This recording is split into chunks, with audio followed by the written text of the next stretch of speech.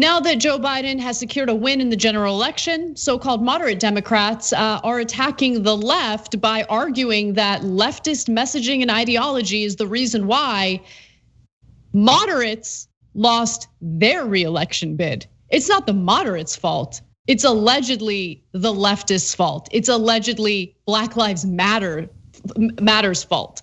And Jim Clyburn, Representative Jim Clyburn, tried to make that argument during a recent interview. Let's take a quick look. I can tell you about the 1st Congressional District of South Carolina. I really believe that that's what cost Joe Cunningham his seat. And I can also tell you about the Senate here in South Carolina.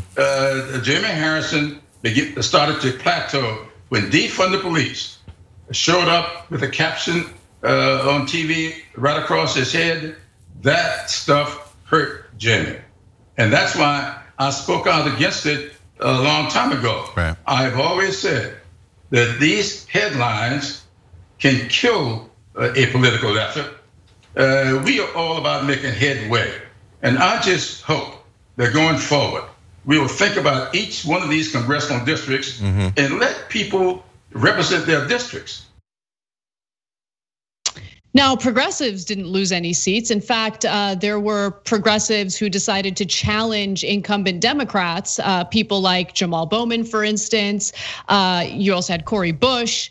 They won their elections. And so AOC tried to make that point during an interview with Jake Tapper over the weekend. Let's take a look. I believe that we need to really come together and not allow Republican narratives to tear us apart. As you mentioned, we have a slimmer Democratic majority. It's going to be more important than ever for us to work together and not fight each other. And so when we kind of come out swinging, not 48 hours after Tuesday, when we don't even have solid data yet, pointing fingers and telling each other what to do, it deepens the division in the party, and it's irresponsible. It's irresponsible to pour gasoline on these already very delicate tensions in the party. So we can help. It's not saying that every member has to campaign as a progressive in a traditional progressive way, but it's to say that we have assets to offer the party that the party is not yet, fully leaned into or exploited. And I believe that we can take some of these seats. I think Katie Porter's an amazing example. Michael Levin. There are swing seats. Every single swing seat member that co-sponsored Medicare for All won their reelection. Right. And so the conversation's a little bit deeper than that, than just saying, anything progressive is toxic and a losing message. And so this is a continuation of the argument that we saw, Abigail Spanberger make during a Democratic caucus call. She was angry about defund the police. She was angry about what she referred to as socialist policies, and she said that it nearly cost her election. But AOC has some thoughts on that as well. Before I get to them, Cenk, why don't you jump in? Yeah, so AOC also did an interview in the New York Times, and I love that because she pointed out things that I think were, again, indisputable, et cetera. But honestly, I'd go further than AOC, and there's one thing that I didn't love about that interview is that it sounded too defensive. So you're gonna be shocked to find out, I think we should I disagree. Yeah. Anyway, keep going. Yeah, I think we should go on the offense. So when I say we, in this case, I mean progressives. We're constantly defending. Did we cost? They charge you guys cost us the election, which is what they do every time after they lose. And then AOC does a good job of defending, but there's no one out there going, no, wait, I got news for you. You cost us the election. Nancy Pelosi, Chuck Schumer, you told us that you had this great battle plan. You picked Amy McGrath in Kentucky. She got annihilated after having more money than God. You picked all these candidates who got clowned.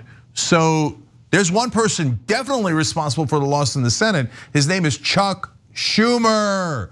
So the losses in the House were less, but perhaps even more surprising. And the person responsible for that is Nancy Pelosi. Second person responsible is the person that's the head of the DCCC, Sherry Bustos. She's already stepped down because she barely won her own election.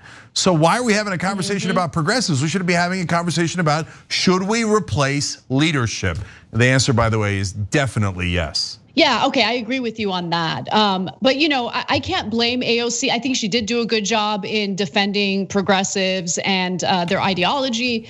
But honestly, it was kind of incredible how quickly moderate Democrats immediately started attacking progressives. Immediately, like they didn't even take a moment to celebrate the fact that what they were fear-mongering about this entire time, right, Donald Trump, they didn't even take a second, a breather to celebrate the fact that Biden had defeated him. They immediately started playing offense. And what do we repeat on this show over and over again? The fact that Democrats, when it comes to Republicans, never play offense, never, never, never.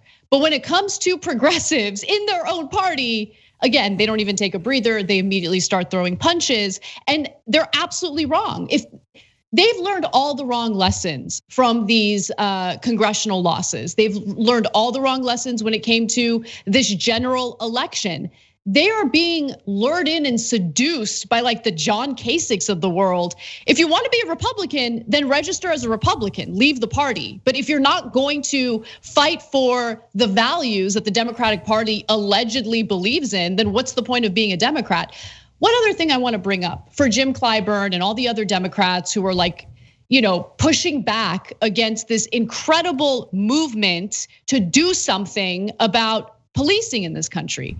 Okay, fine. So corporate Democrats who have taken money from corporate donors have decided to latch onto social issues or social unrest in the country for their messaging in order to get reelected, right? They have decided, okay, this is a good way for us to seem like we're still the good guys without having to talk about economic inequality and the economic issues that really do hurt Americans on a regular basis. Fine. So if they actually go along with what Clyburn is mentioning and other moderate Democrats are suggesting, what are you going to campaign on? Like, what are you going to campaign on then? If you're not going to talk about the economy, if you're not really going to talk about healthcare, you're going to reject Medicare for all, and you're going to reject what Black Lives Matter is protesting about, what are you going to campaign on? Who's going to be the boogeyman in the next election? They don't have a winning message, and their commentary right now, their takeaway is so stupid and short-sighted. And AOC did break it down really well. So let me do that real quick. Let me mention what she had answered in her New York Times interview, because I think she did give incredibly strong answers. I'm gonna skip ahead to where she cites data to prove that she's right about progressive ideology and how popular it is. She says, I've been unseating Democrats for 2 years. I have been defeating Democratic Congressional Campaign Committee run campaigns for 2 years. That's how I got to Congress. That's how we elected Ayanna Pressley. That's how Jamal Bowman won. That's how Cori Bush won. And so we know about extreme vulnerabilities in how Democrats run campaigns. And then she talks about the lack of digital outreach and canvassing when it comes to these Democratic campaigns. She says, I've looked through a lot of these campaigns that lost. And the fact of the matter is, if you're not spending $200,000 on Facebook with fundraising, persuasion, volunteer recruitment, get out the vote the week before the election, you're not firing on all cylinders. And not a single one of these campaigns that lost were firing on all cylinders. I mean, it's very Hillary Clinton-esque, right? Don't take any responsibility for your failures. Find some other scapegoat, whether it be Russia, whether it be the progressives, just don't take any personal responsibility. She also said this, if I lost my election and I went out and said, this is moderates' fault, this is because you didn't let us have a floor vote on Medicare for all. And they opened the hood on my campaign and they found that I only spent $5,000 on TV ads the week before the election, they would laugh. And that's what they look like right now, trying to blame the movement for Black lives for their loss. And then she says, I just don't see how anyone could be making ideological claims when they didn't run a full-fledged campaign. Okay, I thought her interview in the New York Times was super strong. I'm going to tweak two things because I got to be honest with you guys, but I'm going to then read you another great quote from AOC. One is she said, I've been defeating Democrats for these last 2 years, and then one of the folks she mentioned is Cori Bush. She didn't endorse Cori Bush, so there are good folks who worked on those campaigns and defeated Democrats, and AOC was a huge help in most of them. I'm just being honest with you guys. She also talked about how they're telling us to not do a floor vote in Medicare for all. That's the first time I've heard you say that.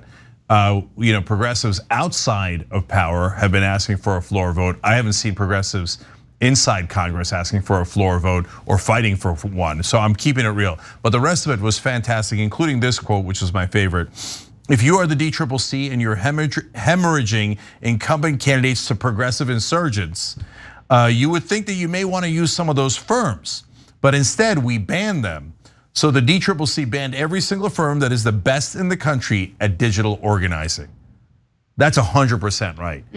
And so that's the blacklist. They're like, oh, you guys who are really, really good at beating incumbents in a way that we said was impossible. The best that we have in the Democratic Party, none of you are allowed to work for us. Well, then you wonder why you lost, okay? So the idea of taking help from progressives is an anathema to them.